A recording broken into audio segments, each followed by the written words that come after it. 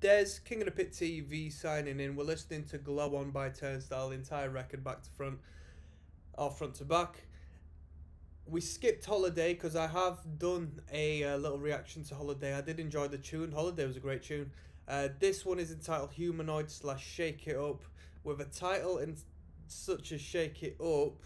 It's very short, right? So given it's entitled Shake It Up, you know, I think there might be a riff in here potentially. It might either be a bridge, a bit of filler because of the time, or it might actually have a decent riff to it. So let's get kicked in. Humanoid / Shake It Up, but 159k views, probably filler. Let's do it. I'm pleased.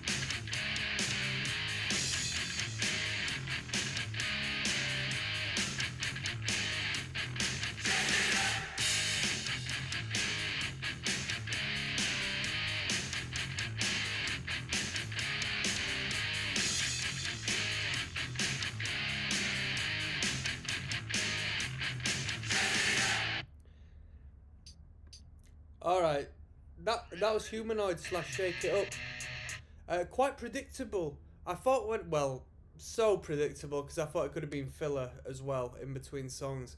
But that Shake It Up, I thought with a title like Shake It Up, it's got to be a mosh riff. I was surprised by the number of views, so it seems we're garnering more of a mainstream crowd to this band because there's definitely not hundreds of thousands of moshes. Because back in the day, this track would garner some of the most attention given it had a hard riff, you know what I mean, because all of the moshes would have just, yeah, would have just concentrated on this one.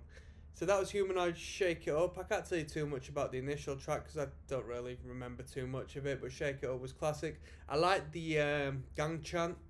It was well placed. I don't think there could have been a better placement for that vocal. Yeah, quality. Let's move on to the next one. We're listening to the entire record, people. Come on. Feel like you're doing the work of 4 people? Nah, not really. With Monday.com. Alright, we're starting off with a little bit of percussion, which sounds like the same percussion that's used in the Fresh Prince of Bel-Air intro.